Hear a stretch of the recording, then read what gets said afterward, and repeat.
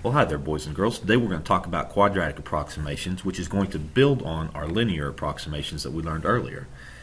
So we're going to start with a statement, and that statement says that as long as a function is differentiable, then the function can be approximated by a quadratic approximation. And the quadratic approximation is exactly equal to f of a plus f prime of a times x minus a. That should look familiar. What is that? Those are the two terms in the tangent line approximation. I'm going to add one more term here for quadratic, and it's going to be f double prime of a over 2 factorial times x minus a squared. Now some of you might think, why did I write 2 factorial? Because 2 factorial is just 2 times 1, which is just 2. But I'm putting this in here because later on when we build our Taylor polynomials, we're going to need that for our pattern because there's going to be factorials involved.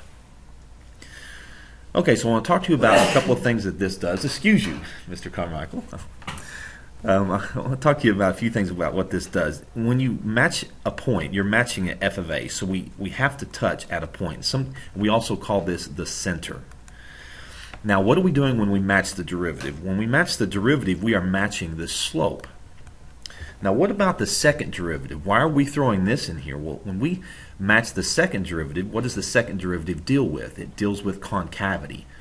So I'm going to show you on the graphing calculator why this is a better approximation for the most part over the tangent line approximation. But that's your formula that you have to know. So let's just go ahead and do one.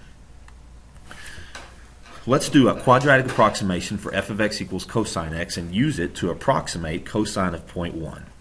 Well, in my formula, I need a few derivatives, so let's go ahead and calculate those. I'm going to need f prime, which is negative sine, and then I'm going to need f double prime. F double prime is negative cosine. And my center, where are we going to center this? Well, if we want to approximate cosine of 0.1, it might be a good idea to center this close to 0.1 and at a place where we can actually find values of cosine and sine, and that happens to be at x equals 0. So let's center this at x equals 0.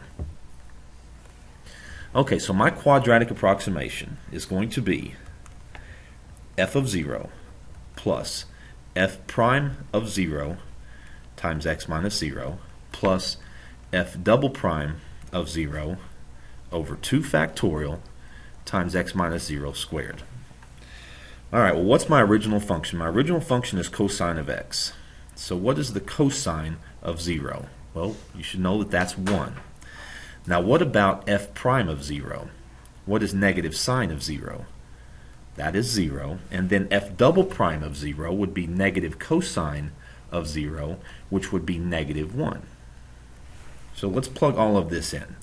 My quadratic approximation is f of 0 plus f prime of 0 times x minus 0 plus f double prime of 0 over 2 factorial times x minus 0 squared. And let's clean this up a little bit. We're going to get that the quadratic approximation is 1 minus 1/2 x squared.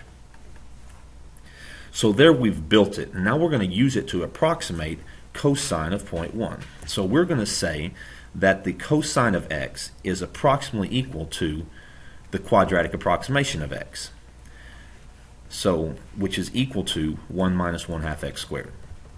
So the cosine of 0.1 would be approximately equal to the quadratic approximation at 0.1, which is 1 minus 1/2 times 0.1, which is 1/10 squared, which is 1 minus 1/2 times 1/100th, which is 1 minus 1 over 200. Now, if you know that 1/2 is 0.5, 1 over 200 is 0.005. So this is 1 minus 0.005, which is 0.995.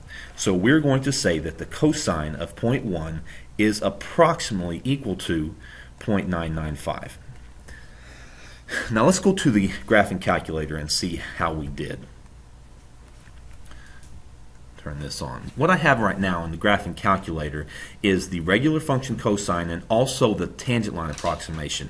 The tangent line approximation was just 1 because notice here our slope was 0, so the tangent line, or t of x, is just 1. And I want to take a look at this graph. And we can see that while we're focusing on 0, or as long as we stay close to x equals 0, the tangent line is very, very close to the value of cosine x. Now, as you scoot closer and further and further away, you see they start to separate. Let's take a look at the picture of our quadratic approximation. Our quadratic approximation is 1 minus 1/2 x squared. And let's see if graphically if this is any better. So there is 1 minus 1/2 x squared, and you can see that this is also matching the concavity of cosine x, not just the slope and the point, but also the concavity. And you can see that it hugs cosine x much, it must be in love with it. It hugs cosine x closer to 0 than the tangent line does. It's a better friend. So let's go home here and let's find some values here. We think that the cosine of 0.1 is approximately equal to 0.995. Now the tangent line approximation says it's just 1. But what's the quadratic approximation say? It says 0.995. So let's see. Cosine of 0.1. Let's see how close we are. 0.995004. Now that is pretty darn close to what we said, 0.995. We are off by, this is tenths, hundreds, thousands, 10,000. We are off by 4 1/millionths. That is, as I would say, pretty cool. I will see you guys tomorrow.